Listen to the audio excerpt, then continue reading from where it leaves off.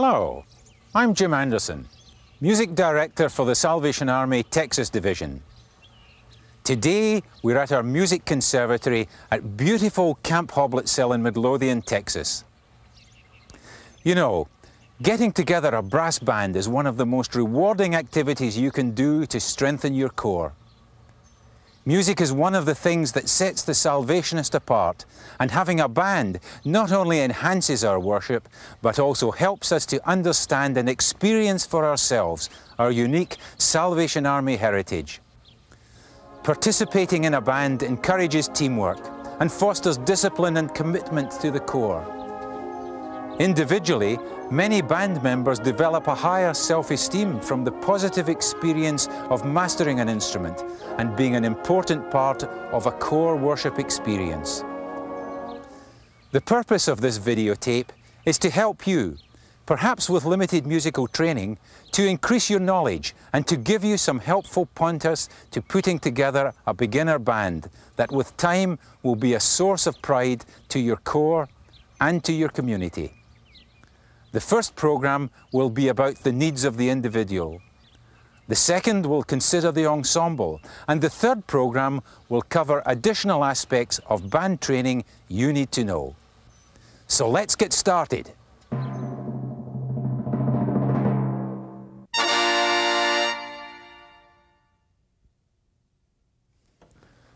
First, let's start with the basics.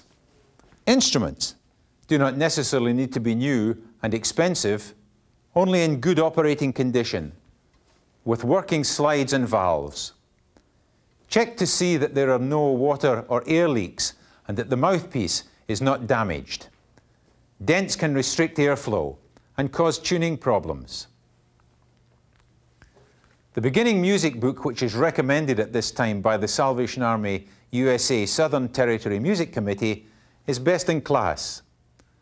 This book may be purchased from our trade department or from your local music store.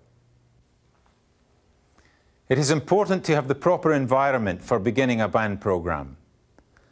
This includes a room with plenty of space, adequate lighting, chairs and music stands. Ideally, tuition should be given on a one-to-one basis. However, if this is not possible, the next best option would be to separate the B-flat and the E-flat instruments.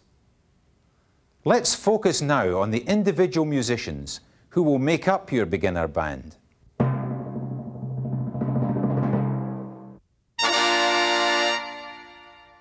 When deciding what instrument is best suited to your musicians, consider these principles.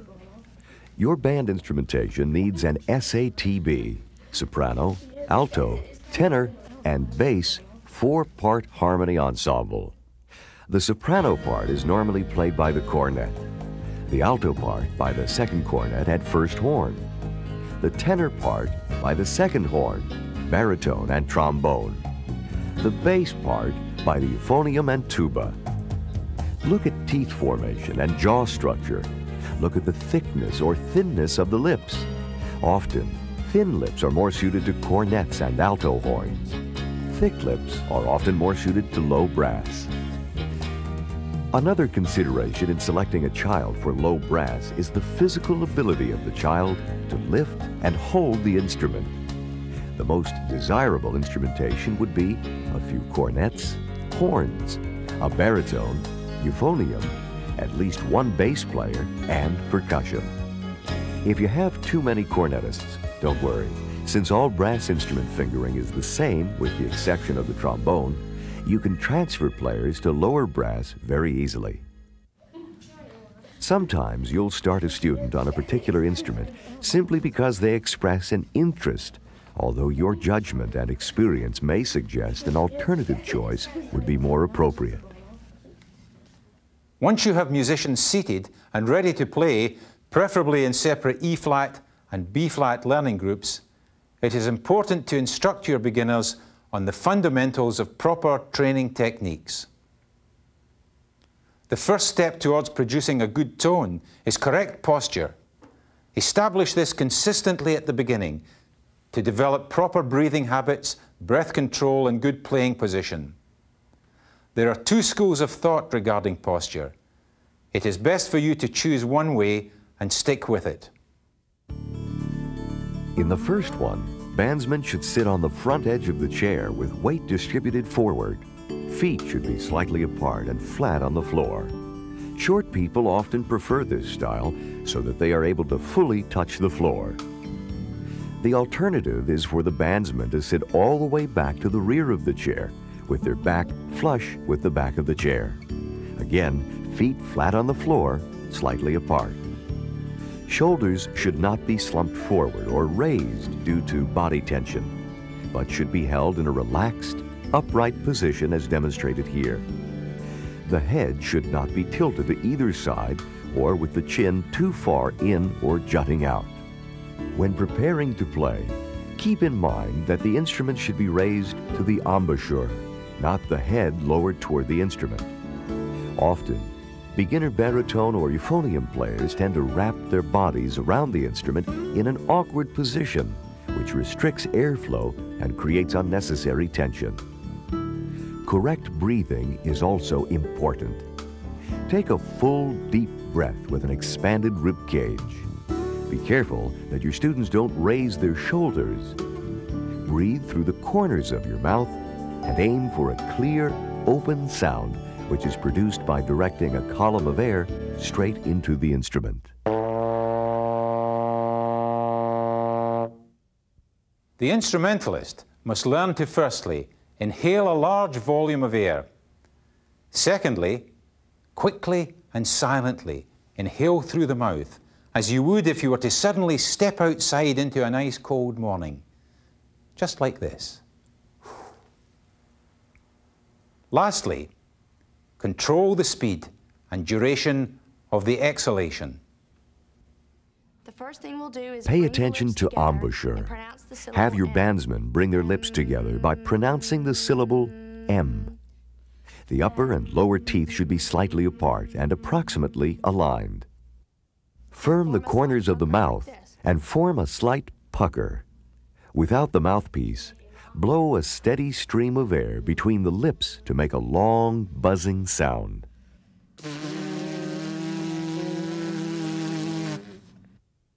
Another method of forming the embouchure is to shape the lips as if for whistling, then pull back the corners of the mouth as if smiling while at the same time retaining the whistling shape. As you attempt to blow air through your lips, a buzzing sound should occur. A word of caution: do not allow the air to puff out your lips or cheeks. Once the bandsmen are proficient at this, you will then be ready to place the mouthpiece on the lips. Have bandmen buzz without the mouthpiece. Then place the mouthpiece on the middle of the lips. Remember, slight variations resulting from an unusual shape of the lips, formation of the teeth or jaw structure are acceptable. Now, produce the buzzing sound with a steady stream of air. It's easy for some students to understand buzzing if you explain that it is like combining whistling and smiling. Buzzing, even in the early stages, helps to improve tone and should become part of the daily practice routine. For fun, have the band buzz a song together, using only mouthpieces. Now, you are ready to put the mouthpiece into the instrument and produce your first tone. A tone is started when a stream of air from the lungs sets the lips vibrating. The tongue acts as a valve which releases the airstream into the mouthpiece. The tongue should be positioned against the upper front teeth where they meet the gums prior to the start of the tone. In the instant that the tone is produced, The tongue should quickly release to the lower portion of the mouth cavity. To stop the tone, simply stop breathing. If you stop the air by placing the tongue behind the teeth, an unmusical conclusion to the tone is produced. Still in separate E-flat and B-flat learning groups, introduce simple rhythms by rote in conjunction with the student's first natural tone. Create rhythms using the natural note. You can make your own or use our suggestions.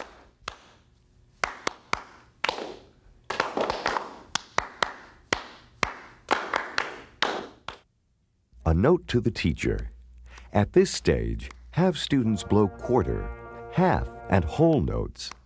This is fundamental material for most hymn tunes your band will play because most hymn tunes are quarter, half, and whole notes. However, it is important to be sensitive to the learning speed of your class.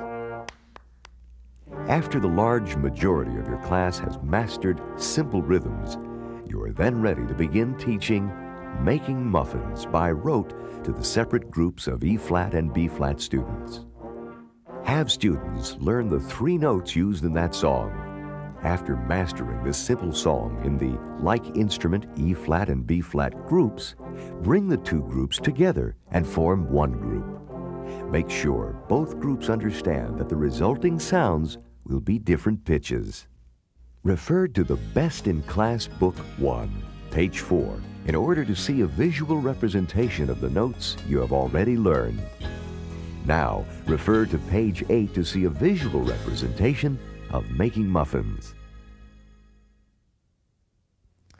Remember that what we are showing you in this videotape represents about 6 months of work. So don't give up or lose heart. Practice makes perfect. Use this video as many times as you need to, and when you feel ready, move on to the second program, where we will consider pulling all these individual musicians into a group. See you there.